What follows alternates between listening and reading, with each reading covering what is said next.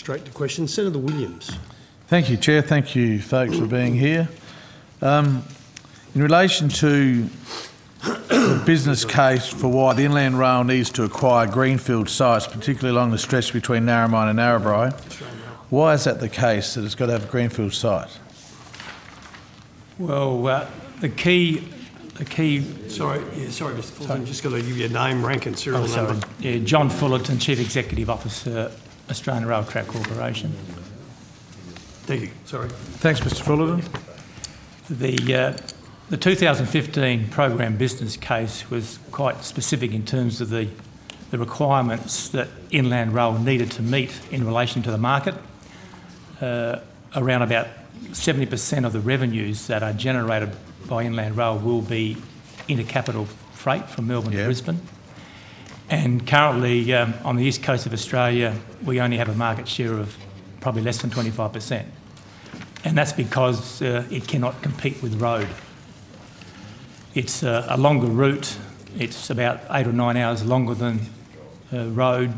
Therefore, it was pretty important from an Inland Rail point of view that you build this track to be able to achieve a market share shift from road onto rail. Okay. And is that the reason you're not using more of the existing rail line, for example, a Canamble line? Well, for the Melbourne to Brisbane route, which is 1,700 kilometres, we're using about 60% of the existing rail corridor. But of course, there are some greenfield sections, around about 600 kilometres in total, 300 odd kilometres in New South Wales, which is the Narromine to Narrabri section, where we really had no alternative but to build that as straight as we can, again to achieve that service offering. And also in Queensland, a large section between the border and Gowrie, again with greenfields to achieve that service offering objective, which is less than 24-hour transit time. Okay, Mr. Fullerton, we lived through this on our farm in South Australia when the Indian Pacific line was built. Went straight through our farm. Let's just go some questions farmers would be asking. You'll pay full price for the land you resume, no doubt? Yes, there is a process that we go through to value the land. Okay. Who values the land?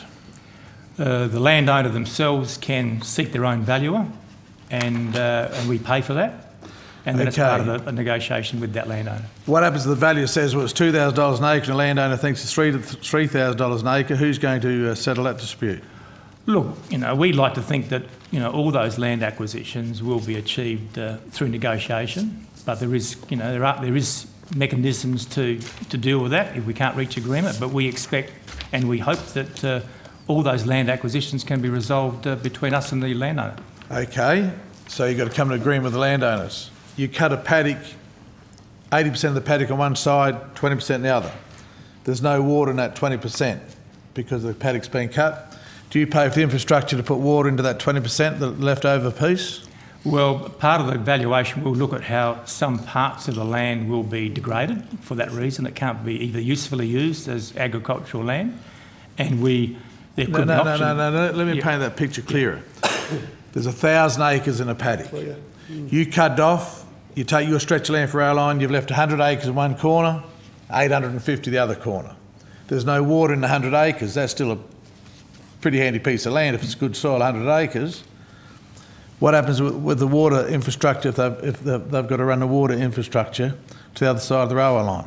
Well, they're exactly the sort of thing that we can talk to individual landowners how we could provide water if that land is retained for agricultural purposes, or we will look at how we could provide stock crossings, machinery. All those things will be taken into account when we look at that final corridor.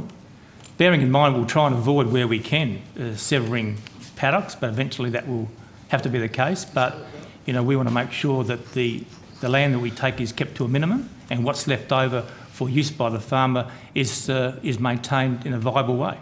On a greenfield site, severing paddocks would be part of the project. It would be, but on that we tried to follow either property boundaries or fencing lines, or all those types of things to try and minimise it without compromising the need to make it as flat and straight as we can. Okay, the fencing. Who fences it? In greenfields, we'll pay for the capital cost of the fencing and the ongoing maintenance. And the ongoing maintenance? Greenfields. Greenfields. Something that's not a farm now. Is that right? Sorry? So you do the ongoing maintenance. So basically, It's greenfields, something that's not. you will do all of the negotiations with the landholder, what you pay for the landholder can get it valued, you'll pay for the valuation, you'll pay for the fencing, you'll pay for the upkeep of the fencing, you'll pay for the water infrastructure, and so on. Is that how I'm reading it? That's right. I mean, every case will have a different set of circumstances, but course it will. our objective is to make sure that we have minimal impact on landowners along those greenfields corridors to keep as much of their land available for their use. At the same time, you're going to have the line as straight as you can as well. You're not going to go bending around each property around their boundaries. No, we cannot. The train driver will get giddy. No, we cannot zigzag. It needs to be flat and straight. That's right. So therefore, I think you're going to be cutting a lot of paddocks and a lot of properties. Going on what I've seen in South Australia when they built the Indian Pacific. I can't see any way out of that. The boundaries, if you fluke to get alongside a boundary, that'd be just a fluke. 95% I think will be going through paddocks. And so the message out there to the farmers is negotiation, talk about the prices, the compensation, fencing, water infrastructure, the number of crossings required on a property to get machinery and livestock across. All of that. All of those things will be taken into account with every individual landowner. And last question, if the farmer thinks they're hard done by, who do they go to appeal their argument if they can't come to an agreement with ARTC? Well, I mean, there are mechanisms. I mean, we don't think it will get to that stage. That's not the question, whether you think or not. You can bet there'll be some blues. There always There are. could be some blues, and the landowner, if we can't negotiate with the landowner, they may choose not to do the deal with us on a voluntary basis, but there are mechanisms under the New South Wales legislation that deals with these problems when they occur. But we do think we'll be able to negotiate satisfactory arrangements with every landowner. If you can't and it comes to a blue, then you're going to use a big fist, is that right?